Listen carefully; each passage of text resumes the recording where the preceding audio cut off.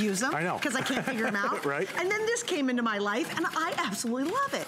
It's so fast and it's so easy. It's so quick and easy, and you'll never have to bust a nail or knuckle again, okay, using one of these, okay? And most people have used these, where when you get close to your fingers, you have to stop. But did you see what I did there? It's got this little plunger. You never waste any food when you're grating with it, and it comes with 3 drums. I have the slicing drum in right here, okay? As you can see, I just sliced up a whole bunch of cucumbers and carrots. And lickety-split. But the way this slicing drum works, and by the way, it comes with 2 other drums. You get a coarse grating drum, and you get a fine grating drum with it too. I'll show you those in a second, but I'm gonna slide this slicing drum back in, lock the handle on. Every turn of this handle, it's like having 4 knives cutting at the same time. So when you're slicing celery for your stir fries, for soups or stews, you can do 3 or 4 stalks of celery at a time.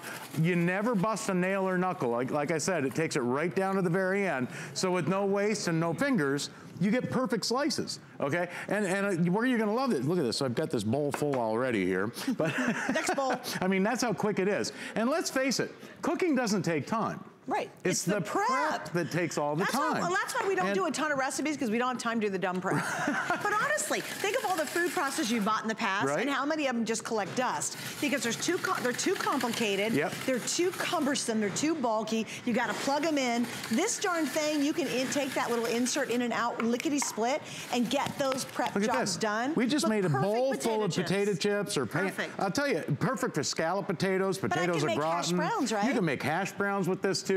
And again, by changing out the drum, see, if you don't want to slice your potatoes. Do me a favor, John. Yeah. You pop that drum out so fast. Can you really show them I'm going to because this is where you go, okay, I love this darn Here's how simple it is. There's a button on the back of the handle.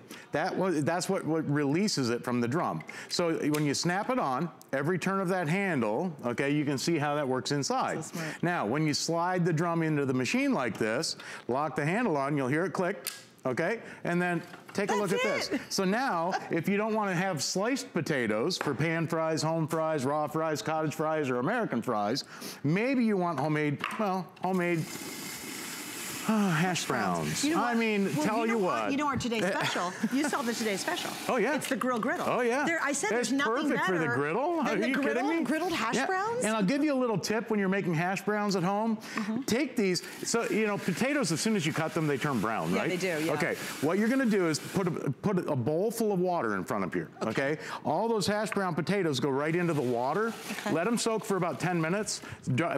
Strain them, drain them, dry them, and I'll tell you what, they will be the crispiest, lightest, fluffiest hash browns you've ever had in your life. That's the trick. It soaks the starch out of the potatoes so they don't clump together and stick together. Now, here, I'll show you real quick how to clean the machine, because if a machine's easy or hard to clean, you'll never use it, okay? Again, here's how simple this is. You've got your plunger on top. You've got this little button on the back of the handle. When I push that button, it releases from the drum. Now, the base has a, see this? It has a locking mechanism that suctions it down to any smooth countertop or tabletop. Right here in the front, there's a little tab. You push that forward. This is the only part that you really have to clean, these 2 things, okay? But dishwasher safe, or you can just rinse them off. It's so simple. You'll leave it out on your countertop all the time because it's so simple to use and easy to clean. I actually put mine away because I can. Yeah, well, it doesn't take up a ton of room, right? I literally have it. I'll tell you exactly where it is. When you open up my cabinet, I have it sitting right there. All the little pieces fit in beautifully in one little shelf, and when I need it, it's right there. I plop it down, and now you're doing that arduous prepping quickly. It's so much faster. This. For taco night, you're gonna love this. Salads. For burritos, enchiladas, tostadas, for your salads, hey, I'll tell you, and any type of cheese too. This is what I love about this grater. With the 3 drums, it does just about everything but the cooking, okay? I mean, really it does. Here, like, I'll give you an example, okay? Let's say, for example, I want some hard-boiled eggs. Here, I'm not even gonna clean this out. Yeah, you saw that cheese, watch this. How about hard-boiled eggs? You can do 2 or 3 hard-boiled eggs at a time for egg salad, for tuna, for chicken salad, tuna fish. I'll tell you what, if you're mashing your eggs with a fork or trying to cut them with a knife, look how quick and easy this is. I mean, it's like a hurricane of eggs coming out of this. Look at that. I mean, like it because it's consistent. Yes, it's very consistent. In fact, and again, here's how easy this is to change out. So if I wanted to go to a finer grate, all I have to do is change out the drum. I'm gonna slide the drum, the fine grating drum in, and I mean, I've got bowls full of stuff back here already. Over there. So if you wanted to do Parmesan cheese, or Romano, or harder cheeses like this, I'll tell you, for your pasta night, you're gonna love this. For your Italian dishes, I'll tell you, just for topping a salad with some fresh grated Parmesan cheese. Hey, if you're still buying cheese that's already grated up in those plastic bags in the supermarket, the freshest cheese you'll ever taste comes right off the block. It never comes out of a bag. No. So if you want to change the flavor of a dish, use fresh ingredients, right? Yeah. All right, John, I got to do some updates. So we haven't told them colors. We do have 3 colors available. We actually have the red. That's the color I have. We have, what are we calling this one? Blue? No, that's purple. That's purple, and this is the silver. So silver, purple, and red. You will get the 3 inserts that go with it. Yep. It is this simple. Like, you can't overthink this one. Here's what I love. There's nothing to plug in. There's no motors to worry about. It doesn't take up a ton of space. I know. You actually will get rid of if you have a boat or an RV, you'll get rid of your big food processor because you actually don't need it anymore. You do not need that food processor. I just put some saltines on the top of the machine. Hey, for making breadcrumbs for a chicken, fish, or meatloaf, throw some saltines in there, turn the handle, and look at this. Instead of, I used to watch my grandmother do this. Of course, she did it for baking pies, okay? She loved graham cracker crust. Right. And she would take a bag, a plastic bag, or a paper bag, or whatever she had, and then she'd put the crackers inside, and then she'd like roll it with a rolling pin until the bag broke and the crumbs went all over the kitchen floor, and then she spent 20 minutes cleaning up the crumbs. But look at this. For graham cracker crust, you're gonna love it. And get creative, have some fun. Hey, how about croutons? Or here, next time you're having a chicken dinner, okay, chicken breasts on that grill that you just got, try this. Put some Cheez-Its in the top of the machine. You can grate Cheez-Its for a breading for your chicken dinner. I mean, that would be so this good. it's amazing. You can have so much fun with this machine. In fact, here, I'll tell you what, I'm gonna pop this one out. Okay. I gotta change this up because I gotta show you some fun stuff too. For your dessert toppings, here, I mean, I'm getting like out of the room over here. Here, I'm gonna put the coarse one back in.